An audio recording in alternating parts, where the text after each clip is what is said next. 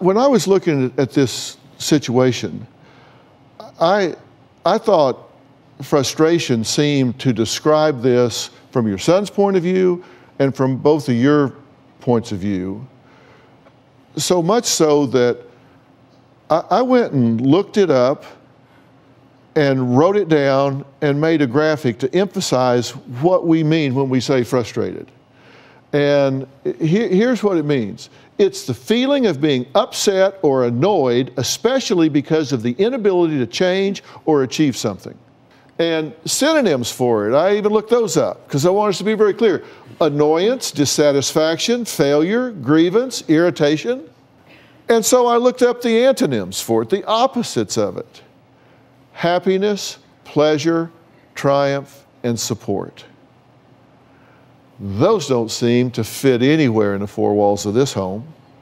I'd like to know why every time I try to talk and ask questions like I started with, I have always gotten, it's never a good time to talk about us. Sometimes you're getting me when I'm having to go pick up our son to take him to an activity or... I'm so glad you said that.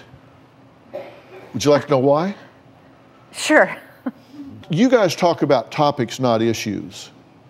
You said she never has time to talk. You said, well, because sometimes I'm going out the door. That's not why you don't want to talk to him. You don't want to talk to him because you don't trust him and you're afraid of him and he's going to blow up, so there is no reason to talk to him and open up on him. So you're going to find any reason you can to get away from it.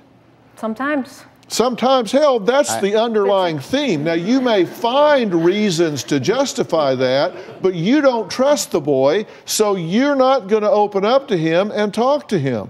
You don't trust him to not be emotionally dangerous. True, absolutely. I don't blow up. I'm not saying you do. I'm saying what she perceives.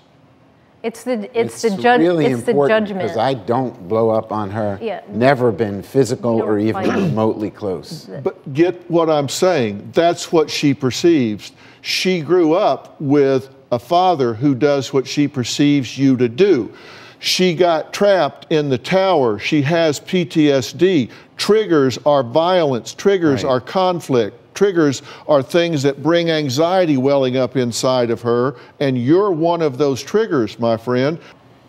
I'm not me in this anymore, and I don't like it, and it is frustrating. It's every single word that was up on that board, and I do feel trapped because I feel like I can't talk to you.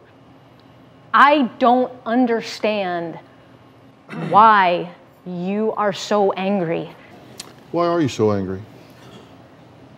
I've had some pretty significant experiences that have pushed me to my limits, both professionally and physically. I don't feel like I've been even remotely angry at all. And whereas Sam is saying she feels like she can talk to her friend, she does not talk to me.